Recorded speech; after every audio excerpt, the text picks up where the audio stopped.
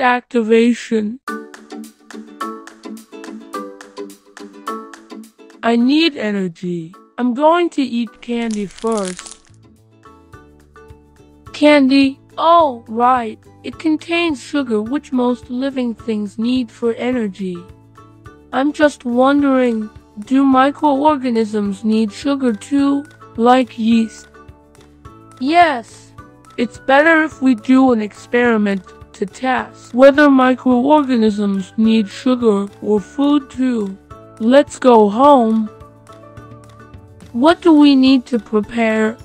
In this experiment, we will need 2 packs of 5 grams of dry yeast, 20 milliliters lukewarm water, 2 beakers, a stirrer, and sugar.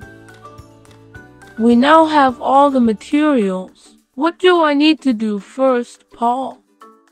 First, into separate beakers, dissolve 5 grams of dry yeast in 20 milliliters of lukewarm water. Stir until the yeast fully dissolves.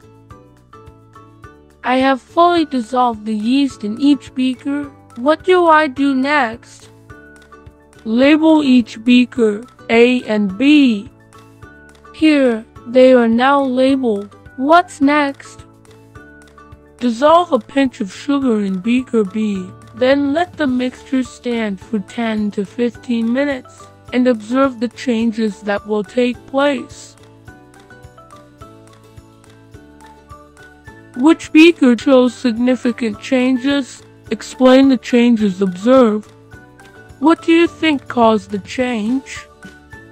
I will write down my answers first and show them to you later when we finish the experiment. In which beaker did the yeast get activated? Why? Here, Paul, please check if all my observations are correct. You're good, Zach. These observations are accurate. What did you learn today? Well, I learned that microorganisms need sugar or food too.